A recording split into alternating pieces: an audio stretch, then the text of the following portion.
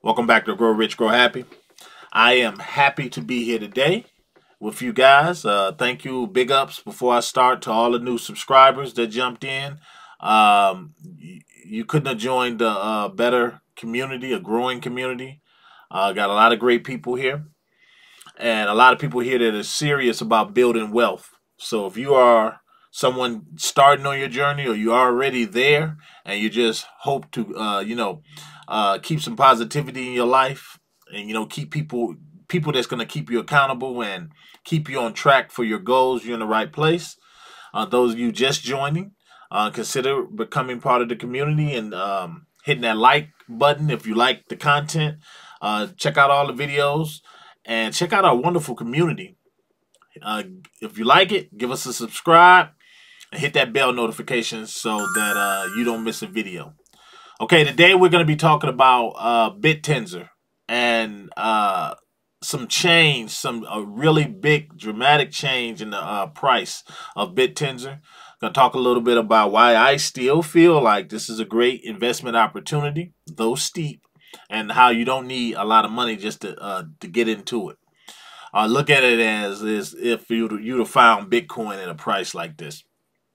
That's what we're going to be talking about. But before we do, I'm going to start off with my, this is the first video of the day, of course, so I have to start off with my, my saying or my affirmation, my positive affirmation, so that my day is always going forward in the right direction.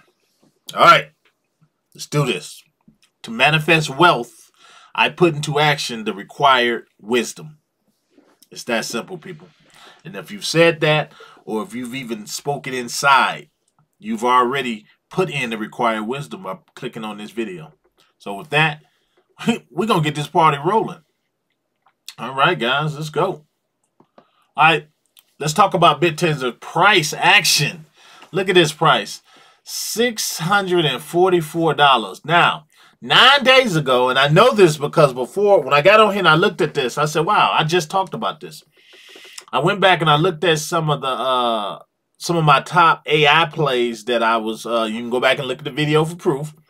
I did, I believe it was my top 3 AI plays that I said on, that would possibly bring some really good gains, at least in my opinion, not financial advice.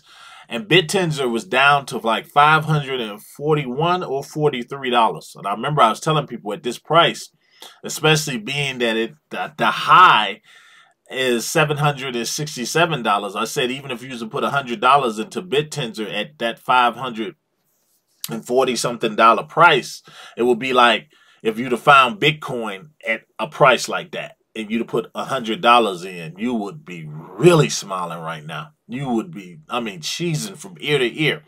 Well, Bittensor is the same thing, and I feel that way. I love the project even more, but just look at within 9 days, the price swing of this has jumped up to 648. Look at it, actually 651 right now as I'm making this video. And you could have got in at 540 something. So that's just to show you just 7 day. Let's look at the month. Look at this. And this is why I like striking around this area. Look at this. $539 back on March 27th.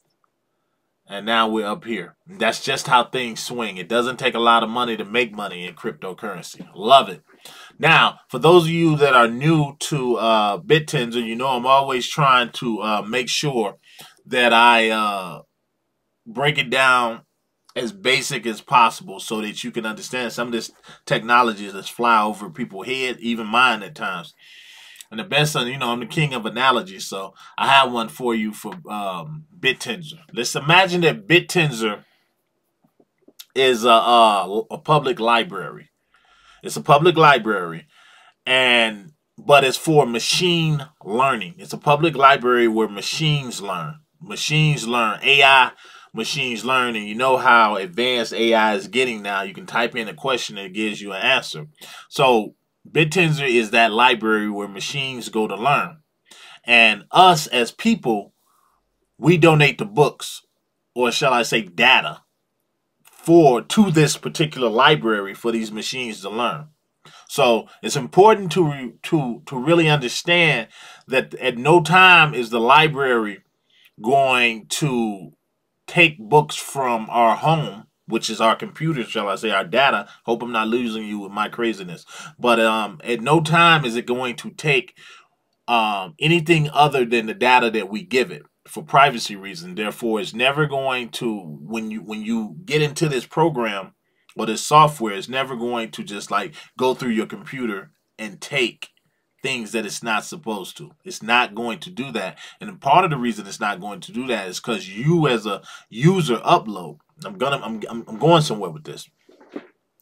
So the way, and there's a reason why everyone can do this. It makes it fair, because where somebody like myself who got like powerful PCs around the house, that it's fair for like me, if I was to put link my computer or whatever to the Bittensor network, and somebody else who maybe has a older computer, we're both still on the same level.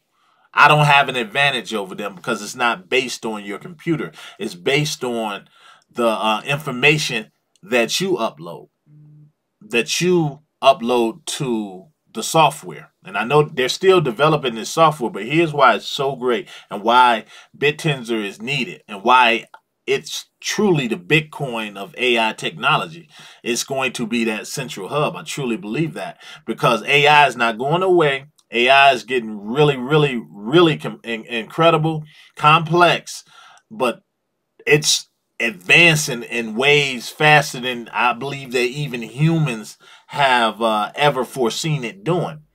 But let's just say I'm using this as a scenario. We've already established that Bittensor is basically a library for machine learning, where the machines are going to learn from us, the humans. So let's just, I'm gonna give you a great example. Say a researcher that was studying cancer. What they could do is they could log in to this software and they could upload images. They could upload different cancer images to the machine learning platform, so that the AI models that it creates coming out of Bittensor could learn better ways to detect cancer. And we definitely could use something like that. And it would do that based on the images that these researchers uploaded to the system and shared with that library. So it would go through these images. It would look at these images, because we know cancer is just, it's a cancer. But we know that it develops and it comes in places that people never thought it would come. And sometimes it's missed. Well, with the advancement of AI technology and these computers learning, when you get a case of cancer in someone that really stumps doctors, where they're like, wow, I can't believe we missed this. They can take images of something like that and they can upload it to this Bittensor. They could share that image, those images with, and the information with this supercomputer, and it would teach it to start looking for cancer in cells or different things that it was never thought to be in the past. Or you could go along, and that's from the research standpoint. But let's just say you're a marketing company and you're trying to learn the behaviors of your customers. You could take anonymous customer data, remove all of their identifiers of these customers, and you could upload that information. You could choose to share that information with this library, with this computer library, and it could compute and give you readouts and predictions based on customer behavior from the information that you sent up. It's truly amazing. Or I'm taking a step further. If you were a farmer, let's say you was a farmer, and you know, farmers are some of the wisest people when it comes to crops knowing how to grow in different weather conditions and different things. If you was a farmer, you could take your computer and you could share weather patterns, your crop yields, and your soil conditions. You could upload that to the computer so that it could train AI data models for optimizing your agriculture, and would make you like a super farmer. Somebody with a like 4 or 5, well, like instead of a green thumb, you have 5 green fingers based on the information that you share. So if you put everybody, you get everybody around, everyone, even the little guy, and that's and by doing this also, before I leave out, by doing this, sharing this information, these people, us, whoever decide to share these type of things, you're going to be paid in Bittensor tokens. Now, imagine that, because Bittensor, I'm telling you, it's primed to go at least $5,000 minimum. And right now it's just $647. I say just $647. It's nothing to sneeze at. But when you compare it to a Bitcoin, you say, man, I wish I could have got into Bitcoin at this price. You probably would sell a kidney or something to get in. And I say that because a lot of people in the comments are always joking about selling a kidney to get in on some of these games. But it's absolutely true. So what I want you guys to do is I want you to start looking at these projects with a different mindset. Sometimes, just forego the price for a minute. And I know I'm always talking about quantity, so you look at something like this, unless you just got some mega bucks, you're not going to be able to get a whole bunch of them. But that don't mean you can't get some of this pie. Some of it. You can get some of this. And it raised high enough, you can make some serious money on this. It's only ever going to be 21 million tokens. It's only going to be 21 million. And right now they have a circulating supply of 6.5 million out there. And it's a mid cap. It's a mid cap token. The company it's a mid cap. So it's not even a large cap yet. It's hovering at 4 billion, but when it hit 10 billion, man, just think about it. Now, come over here. I was looking at this. Oh, no, that's their white paper. I was looking over here.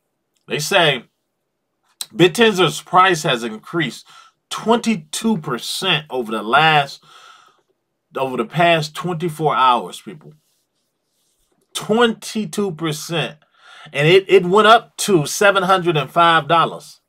When I talked about this for the second time, that was 9 days ago, it was $543, I believe. Could have made some money on that. You'd have made some money regardless of what you put in. That's just this past week. An uptick of over 18%. Wow. To its current price, as it stands right now, the coin's all-time high is $757. And we're not even at the halving yet. It's like a week and a half away, maybe a week away from the halving. Week and a half, something like that. Man. So, this is one I wanted to bring to you to just as an example of what we be talking about on this channel. And, man, I just think it's crazy on just how these price swings, how they swing like this. And this is nothing. Is it too late to get in right now? No. I got in later than this, like $670 something. And then as it fell, and this is how how you dollar cost average, as the token fell in price down to $540 something, I bought some more. $50 here, $100 there, whatever I could spare at the time. I would put it in. I was putting it in Bittensor because I knew this was going to happen. So this is not a surprise to me, especially with the technology. And I hope those examples I gave you just now kind of let you know what we're dealing with here and why I feel like it's a good project and why I'm so bullish on it, especially with this token supply. You don't have a crazy, outlandish token supply. Like, you don't have no trillions. We only have 21 million tokens. Man. So, yeah. So I think it's a good one. And if you want to look back on that video, actually, it'll probably be at the end screen so you can see what I'm talking about the price. And I talked a little bit more about it. But today I wanted to give you an analogy. So you can, I try to break it down so you can really understand what we're dealing with some of this crypto, because sometimes it does go over people's heads. Anyway, not financial advice, but this is one of my long holds right here. All right, guys, to the next one. I'm out. I did it again. You did it again? Damn, I did it again. I seriously did it again. Where can you buy this token? I need to put a sticky up to remind people. Remind myself to tell people where they're gonna buy this token. Right now, you can only buy this token on Uphold, which is where I buy it. I buy it on Uphold. And let's see here, you can get it on Binance, Gate.io, Mexi. These are different places you can get it. I buy mine on Uphold mainly because it's always try to, if it's easy. I don't like a whole bunch of rigmarole when it comes to buying these tokens. I like to get in, get it, and get out. So pretty soon here I'll have a link for you guys, an affiliate link for Uphold as well for a lot of you. I know a lot of you are now going over getting accounts. So I like it over there. It's really, really easy. It's really easy to purchase. But yeah, so you can get it on there. You can get it on Uphold, Binance, Gate.io. All right, this time I'm really out. Peace.